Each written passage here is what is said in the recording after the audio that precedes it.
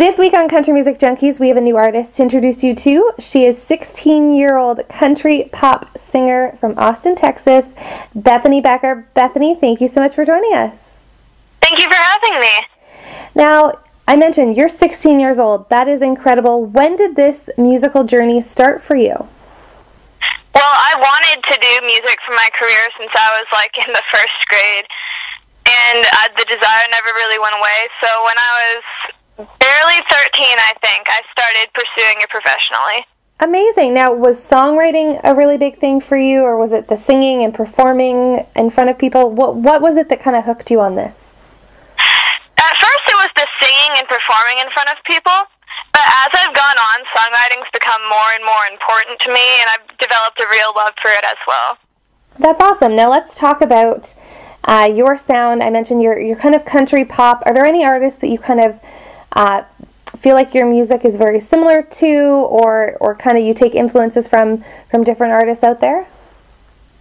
The person I'd say my music is the most similar to would be Taylor Swift's early stuff.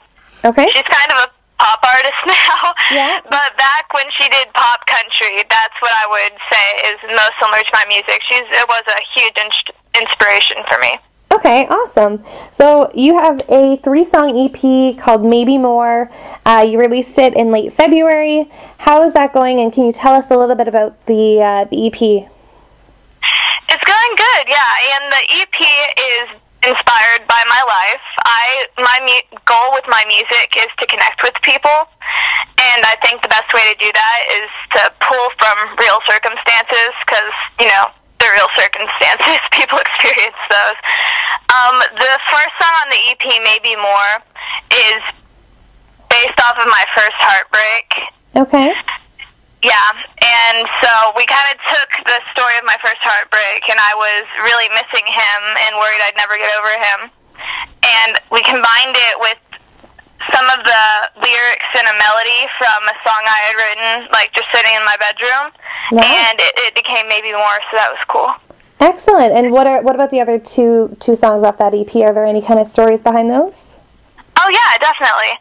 Right Place, Wrong Time, which is the second one on there, when I tell the story, people normally either cringe or laugh, so just prepare yourself. It was the last day of the 8th grade for me, and I was sitting at home, bored, and this guy I had a huge crush on shows up and gets me invited to this party down my street, and then the school party, and I'm like, oh my gosh, I think he likes me. I think he's going to ask me to be his girlfriend, and kind of freaking out inside my head.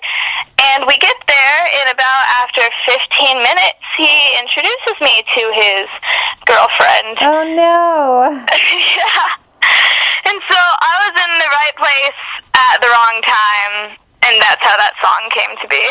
Excellent. Well, it sounds like there's a lot of authentic experiences that kind of fuel the messaging in your music, which is incredible. What's next for you in terms of your music? Are you planning on releasing another EP? Are you going for a full-length album? What's next for you?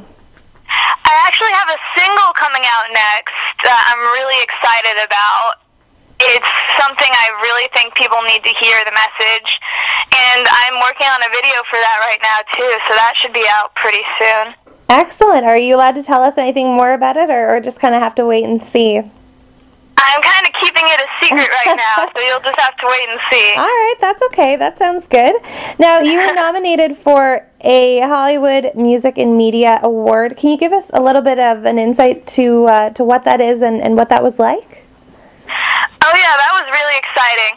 Well, the Hollywood Music and Media Awards is an award show that recognizes people who do music in movies and in media, but it also recognizes new artists. And so for that, I was nominated for my music video for Maybe More and for my song Right Place, Wrong Time. That was really cool, and I kind of freaked out when I found out, but it was really late, so I couldn't wake up my family too badly. Understandable. Okay, well, that's awesome. Good for you. Now, Bethany, if fans want to connect with you, how can they do that? I have a website. It's BethanyBecker.com, and I'm on most social media sites. I'm on Instagram, Twitter, Facebook, Vine, all that good stuff, YouTube.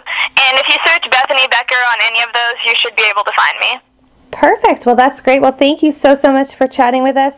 Fans, be sure to check her out. Bethany Becker, thank you so much for joining us. Thank you for having me.